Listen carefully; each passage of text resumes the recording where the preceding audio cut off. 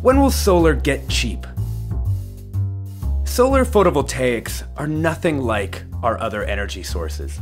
Natural gas plants, nuclear plants, and wind turbines are all massive devices that use mechanical energy to rotate magnets, producing a current that we can transmit through the electrical grid. Solar is different. It harnesses quantum forces to transform photons directly into electricity. There are no moving parts, no large mechanisms, no emissions. The first practical solar cells actually came out of Bell Labs in the 1950s. Like semiconductors, photovoltaics are going to be a foundational technology of the 21st century. Why?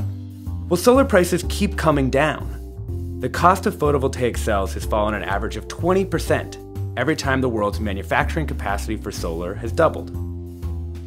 20% might not seem like a lot, but if you keep doubling production, scaling up, the price of solar drops a ton.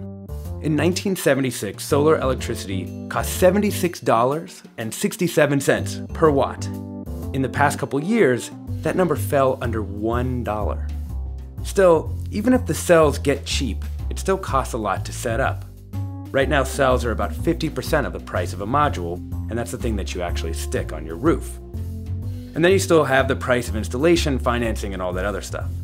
But already, in places where the sun is strong and retail electricity rates are high, solar makes economic sense over the long haul. If the last 5 years are an indication, we could see millions of people buying solar for their homes before the decade is out.